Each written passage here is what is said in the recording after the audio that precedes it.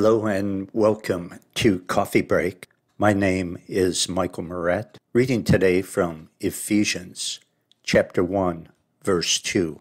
The Apostle Paul, writing to Christians, says, "Grace be to you and peace from God our Father and from the Lord Jesus Christ." People can have many material possessions. They can have all the money that they could possibly ever spend and much more. They can have a huge family and many friends. But you cannot have peace until your soul is right with God.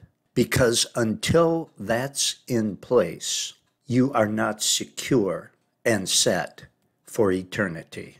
Real peace about being prepared for eternity can only come through Jesus Christ. Those who practice some other form of religion or spirituality and say that they have peace are either lying or deceived. They may have a spiritual numbness. They may be in a mental stupor.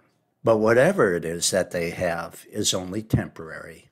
Their false sense of serenity is going to be shattered immediately upon their death as they plunge through the gates of hell into everlasting flames forever and ever without the Savior. This has been Michael Moret with another Coffee Break.